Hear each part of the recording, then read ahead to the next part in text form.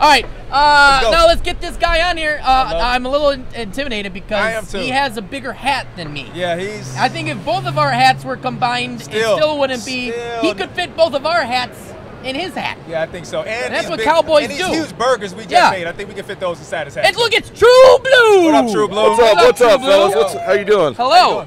How's it going? Hey, it's going great now, brother. All right. Well, I'm gonna. I love that hat, do you have all your possessions? You don't hear about? Hey. They got Spurs boots. They got a lot of places to hide shit. Yeah. Cowboys people. Definitely, especially in the hat. Yeah, that's right. Exactly. You're not going to actually lift that hat up, man. A whole bunch of stuff. I can put it around. I can put it inside it. Either way. Nice. I love it. All right, TruBlue. What's going on, my friends? You are a Cowboys fan, correct? Yep. I couldn't tell. You know, if he was not a Cowboys fan, I'd be like, what the fuck is going on here? Poser! Yeah. All right. Yeah. No, you're not a poser. You're real. So tell us a little bit about yourself, TruBlue. I hail from the state of Texas, of course. Great, that's good. I was born and raised a Cowboys fan from my father's, and just been going ever since '77, man. Ever since '77? Yep, I was born the day we won Super Bowl 12. What? Yeah. Really? Tell him that you're driving. What? Yeah. So here's a story. This is a crazy story. Yes, I gotta hear the story. I like crazy stories. Super Bowl's coming up. Yes. Mom's pregnant. All right. Dad says you got two options. Either you have our son now, or when the Super Bowl's on, I'm going to the bar. So, Mom's sitting there panicking. Here comes 3 o'clock in the morning. I come out on, Super Bowl 12 day. Wow. So Dad, of course, is at the hospital. Yeah. He leaves at 7 in the morning to go to the bar after I was born. That had to have been the greatest day of his life. It was. And you know, Literally. He has a son. He has a son and a win. And the Cowboys win a Super Bowl. Yep, against the Denver Broncos. You remember when the Bears won a Super Bowl? Yeah. I don't. I wasn't born then. I wish that had happened for me. Well, I was born. That would have sounded great. I was born in '77, so. I was born in '77, so I did see that one Bears Super Bowl. 1985. Well, maybe you can tell me about it sometime. It was I don't know. It was absolutely amazing, and I remember it like yesterday.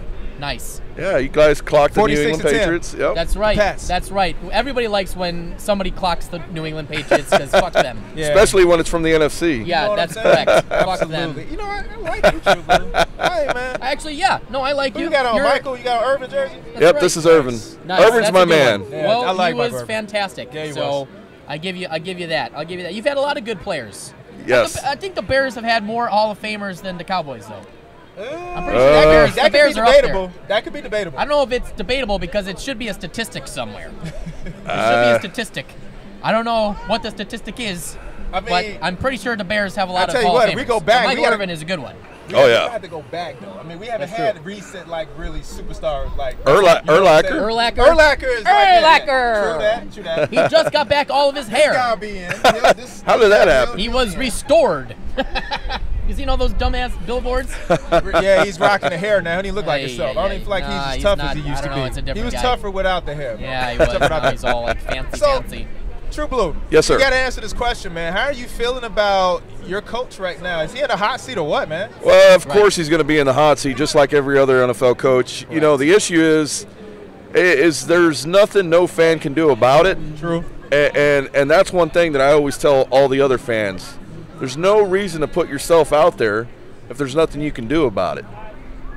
And you can't stress yourself out. Yeah, you can't stress yourself out about something you have no control. We have no control over how the game's played or anything. Are you a fan of Jason Garrett? Would you like to see a new coach? Because his record says it all. Like, you guys are mediocre. Well, of course we're mediocre right now, but he's been a great coach in the past. He's got it, he's got the mentality. He still has a locker room regardless of what everyone else says. You think so? Oh yeah, I know so. Okay. I do know so. All right. Yeah, and I mean, talking with players and everybody else like that, yeah, he still has the locker. Every fan wants to jump on the emotions, and I'm right there with them. Last week when we lost in our home yet again, I mean, of course we're going to be pissed off. Everyone, was in there yelling, fire Garrett, chanting that over and over, and I get it. But again, you have no control over it. No reason you're stressed out. But here's the thing that I always tell fans: who are we going to bring in? That's the same thing. That's the biggest point. Same question I try to answer when the Bears do we give up on Mitchell? And I'm like, what other quarterback is available right now? We don't have the draft picks. Who are we going to bring in? So I understand what you're saying. Just like how Carolina fired Ron Rivera. Former Bear. Ron Rivera. And it's like, who are you going to bring in? I'd bring him. We already spent our time with you, Spent. All right, we're with TruBlue now. We're cheating on you. Sorry. Yeah, and that's the thing. That's the thing about football. You know, the guy was there for a good amount of time, got them to the Super Bowl. You know, and it's a business. It is a business. Yes. And you know, again, who are we going to bring in? That's always going to be everyone. Ron Rivera. You know, he's a defensive coordinator. Yeah. I've got 2 great defensive coordinators. I'd still like to see Chris Richard move up. Marinelli, you know, I think Marinelli's been exposed. He's not going to be a head coach again. No, after what he did to Detroit. Y'all go promote that young guy. Yeah, Chris Richard. What's the other one? Which one? Behind the offense? Who's your defense? Matt, you're talking who? Oh, you know what? No. I'm thinking about Kellen Moore. I'm thinking about maybe somebody else from college. They're talking about. Oh, yeah. And see, that's the thing. I don't want a college coach. Yeah, those don't always pan out. You can control kids. You can't control men. That's true. I mean, look, we just got Antoine Woods, and he, you know, it just came out. He was in trouble again with the law. Yeah. That's a grown man. Yeah. You know, a coach can't. If a coach can't control a grown man, a guy coming from a college, he's never going to be able to control all these men. It's true. Yeah, if you go take a college coach, I feel like you got to have one of those names like Nick Saban, someone that can. Yeah, they want Urban Meyer. You know, they're saying Urban Meyer. They want the coach out of Oklahoma, and I'm just like, that college stuff does not work in the NFL. Well, first of all, why are you going to take a coach from Chip Oklahoma Kelly? and Texas? Chip Kelly? Come on. That's just bad news Bears. Yeah. Right there. Tell him. Just like our Bears are going to be bad news for your Cowboys. Oh, yeah. Yeah, let's get to the shit talking. There you go. Enough of the pleasantries. Yeah. There you go. Yeah, come on. All right, so I got a question. What do you think? Who's gonna have a better day, the Bears defense or Zeke? I'm gonna go with the Cowboys offense. Okay. Oh, all right. Well, explain yourself. Well, okay, so you know the past several games, last game in particular. Yes. Where against the Bills, Zeke started coming out. Our offensive line started doing something. True. Connor Williams, our guard, got hurt with the knee sprain. Suafolo's in there, and when he went in, he wasn't really producing. He was allowing the sacks, but Zeke started breaking through. That's one thing that hasn't happened all year. And I think, from seeing what I saw last week against the Bills, I think he's going to have an even more explosive. Now, Khalil Mack's a grown man as well. Grown man. He's not going to say that about him. He's not going to allow. I mean, I was hearing today that he had 4 men from the Vikings on him, blocking. And he was still succeeding. And I get that. Yes. So this is where Kellen Moore, our offensive coordinator, comes into play. What do you do to keep away from Khalil Mack as much as possible? I would like to see all of your offensive linemen block Khalil Mack so the rest of the guys can just hit Dak Prescott. Well, see, that's the thing. That seems like a good strategy, doesn't it, Ron? Strategy. That's a great strategy. Well, then I've got a tight end. I still got 2 tight ends. You got old man Witten? Oh, yeah. Hey, the guy can still get open. He's withering Witten. Yeah. His guy still gets withering. open. Yeah, God. As amazing as that literally sounds. Is humongous. Yes. He is humongous. Yep. That's the only reason. He's a great route runner. Wasn't he an announcer last year? Calling games? Yeah, and he did not feel comfortable calling games. Yeah, he did. Because he missed sucked the game. at that. He was very bad. Look, I can't have too many goddamn Cowboys announcers. You already got Troy Aikman. You can't have Witten and all the rest of them. Oh, don't forget Romo. Yeah, Romo. Yeah, Actually, Romo's Tony. good. Romo's very good. But don't you forget Tony's that, too good. don't you forget there, guy, that Tony Romo hails from Illinois. That's right. He Yep. went to Eastern Illinois, That's so I right. tell you. Yep, That's he a does. Chicago thing right there. Okay, thank you. This is true. So we claim. So him really, as you well. only got Aikman. Hey, Troy got what? 3 rings though. Yeah, Troy's got 3 that, rings. He got 3, so that's cool. And a Hall of Fame ring. Hey, you know what other championship you got is when Emmitt Smith won Dancing with the Stars. You have that as well. That's to throw true. into your trophy cabinet. That's true. That's how right. you get voted, man. That's right. Another is who's better, Zeke or holy shit? I just said his name, Emmitt Smith. Oh, Which one do you think's better? Emmitt Smith. All right, that seems like the easy answer. Yeah. You have to go on what's been played against what's still playing. Zeke still's got a lot of body of work to complete before he. But here's an interesting stat you're going to have today. You can have today Dak Prescott at 4,000 yards passing. That's impressive, man. He's crushing. 222 yards needed for 4,000 yards passing. Yeah. I had no idea this kid was going to be slinging it like that. Yeah, Cooper just needs 100 with some change. And you know what? I think that's when you guys flipped the switch. When y'all got him last year. Oh, yeah, definitely. Because he's a difference maker, man. He runs excellent routes. So yeah, he's a great route runner. I like Amari Cooper. Yeah. I mean, it's like Chucky was just giving away players last year, man. He gave us Khalil, gave y'all Amari, so it's like that's a good move. Yeah. But we're gonna see what he'll do against our secondary today, man. Oh yeah. And you know, on the road, statistically, he hasn't been doing too well on the road. And we gonna make sure that stays a statistic. Today, Yes. But you got to see who's going to be covering them. Are they going man up, or are they going are they going zone? We got a couple of very good cornerbacks. Yeah. And Kyle Fuller and Prince Mukamura. Prince is Muramura. He's game day. He's game time decision. Mukamura? Yeah. Mukamura? Wow. That's just the easiest joke I can think of. His name is I know it's a Mukamura, but it's just hilarious. It's like haha dicks. I can't a Mukamura and haha dicks. Yeah. I mean, come on. We got a bunch of crazy names on our team. Two good Bears. Yeah, hey, you know what? They're both good. Yeah, and it's going to come down. You know, the weather's not going to be any. If there was precipitation, I'd be worried. Well, you all play in a dome, so you're not used to cold climate weather. No, you know, when I was up in Boston and we lost that game on Sunday, 2 weeks ago, it was just, I mean, piss ass miserable. Yeah. And when I saw Jason Witten standing around the flames, warming up the whole game, I knew right then and there. You was like, this is not gonna be a good game. No, right then and there. Yeah. I said, you got men standing around that fire. You got the Patriots sitting on the bench, trying to cool off. Nothing wrong. Yeah, they sitting there like what? Yeah, it's a little wet out here, but this is that Patriot weather. I'm pretty sure Bill Belichick puts all of his players through the torture.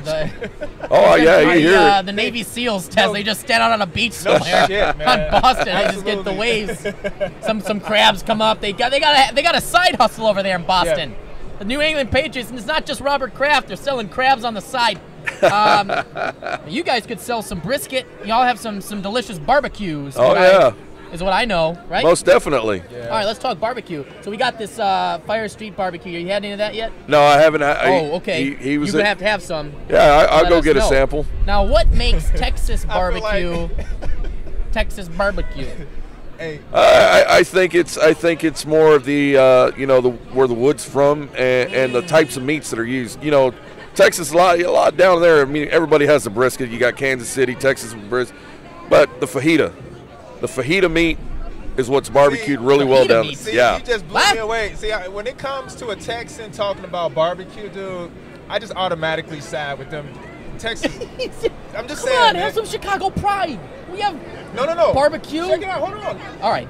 I'm just saying. Any other food category, we're crushing, but barbecue. Dude, that's tough, man. If you guys ever, I can understand that. So last week's tailgate at Thanksgiving, I brought one of my personal made briskets to the tailgate. I'd never done that in all my years, and I brought one up for Thanksgiving because I knew, and everyone was just freaking out because they've never tasted that. Okay. So if you guys ever make it down to Texas, I'll come down. We're looking you up, man. Yeah, look me up, and I'll make you a 15-pound brisket. Oh shit. Yeah, I had some New Englanders. They're from actual London, and they came down and they said, "What is this?" They go, "We've had barbecue from Kansas, Chicago, the Virginias, the Carolinas." They go, "We've never tasted it." And I said, "You never will." Damn. All right, you got your staple meats, but have you had Chicago's staple meats? Yes. All right, you know what that is? Yeah, a hot dog. Okay, well, if you a hot dog, okay, yes, but also what's even more juicier than that? The sausage? It's that Chicago. It's that Italian beef, man. That's right. You had Italian beef?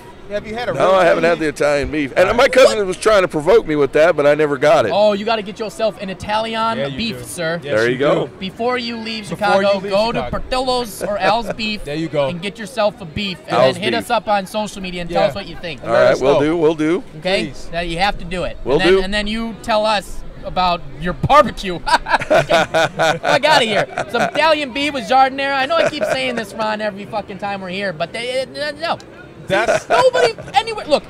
Okay, you go to anywhere in the United States, and you say, where has the best barbecue? You might get a South Carolina. You might get it's Texas. You're gonna get a Texas. It's gonna be in there. Yeah. You go to somebody around the country and you go, hey, you know about Italian beef? And they go exactly what TruBlue said. Huh? What's that? A bunch of Italians have beef? No. No, well, kind of, but God damn it, it's fucking delicious. It is. Not nutritious, but it is delicious. It puts some pounds. Well, then that'll work for me. It'll make you curl up and want to take a little nap afterwards. There you go. I definitely need to curl up after a good beef. I had a beef late at night once, and that was not too long ago. That was a mistake.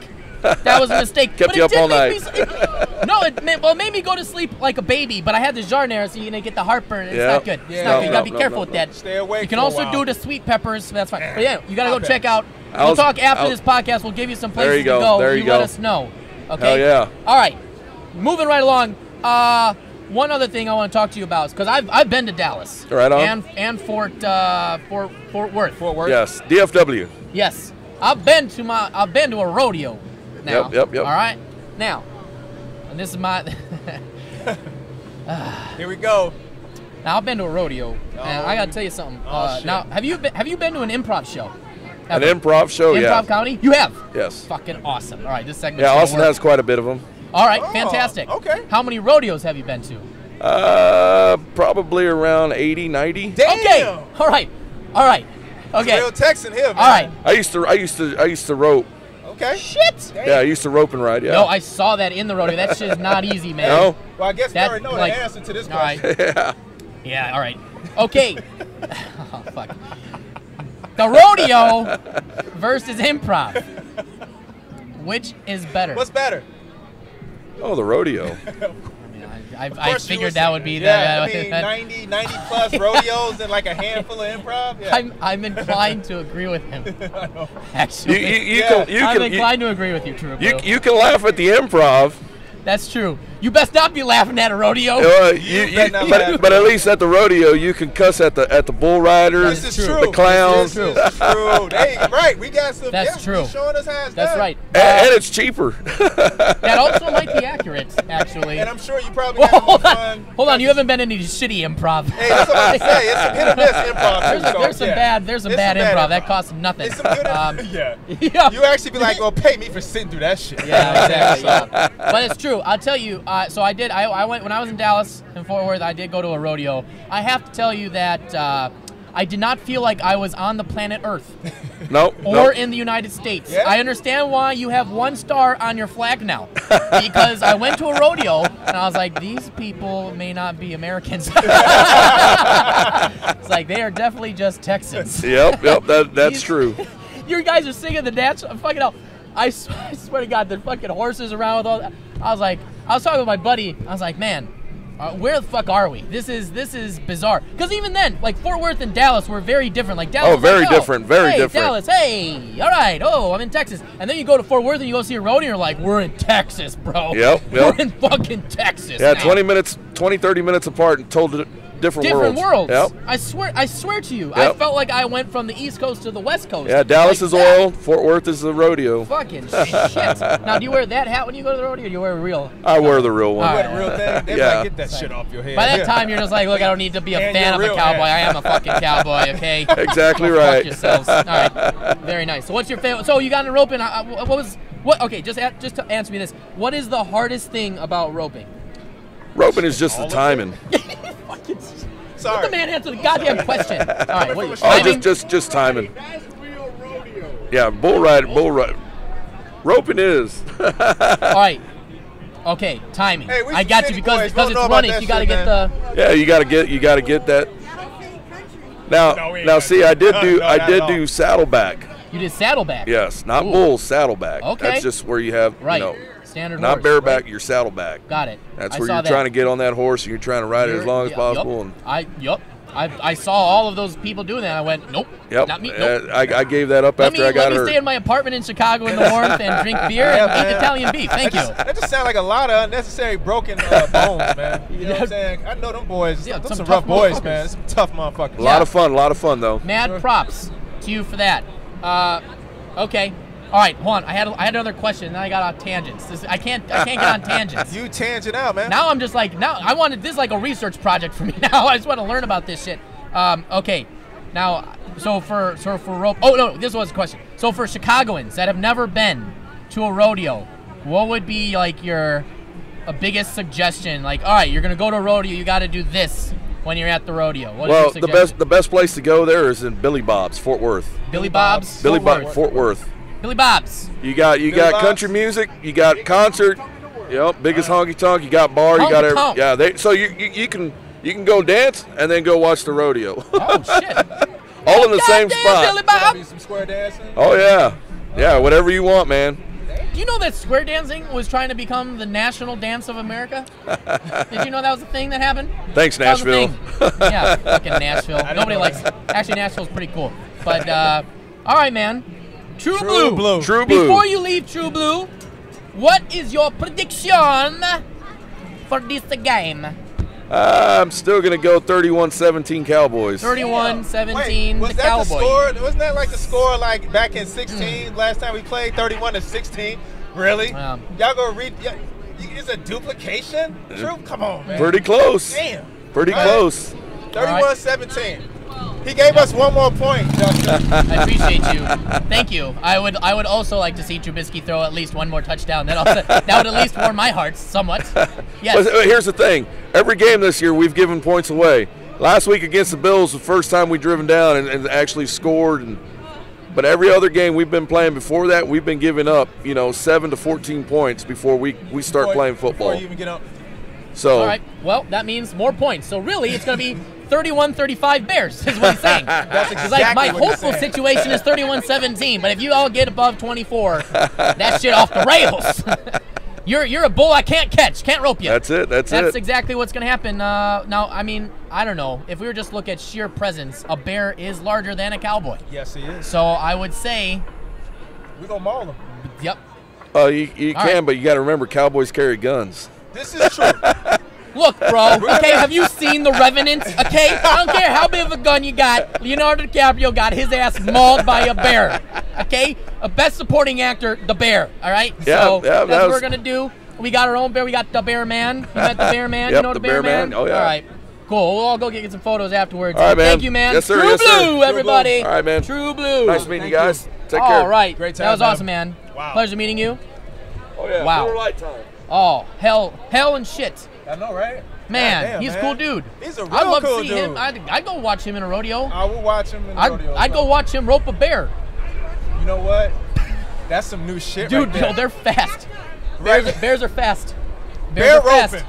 Check us out. Bear roping is going to be happening at halftime today. The Bears game. That's what the Cowboys defense is going to try and do to the Bears offense. That's right. Is rope them up.